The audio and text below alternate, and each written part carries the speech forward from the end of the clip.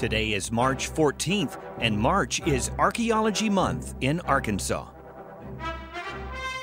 The earliest people to call Arkansas home are referred to as Paleo-Indians by archaeologists. The beginning of the Paleo-Indian period dates to about 12,000 years ago in Arkansas. How do we know a site is a Paleo-Indian site? Because the best-known artifact of the period, Clovis points, come from these sites. Clovis points are large, well-made spear points that are hafted onto a bone or wood shaft.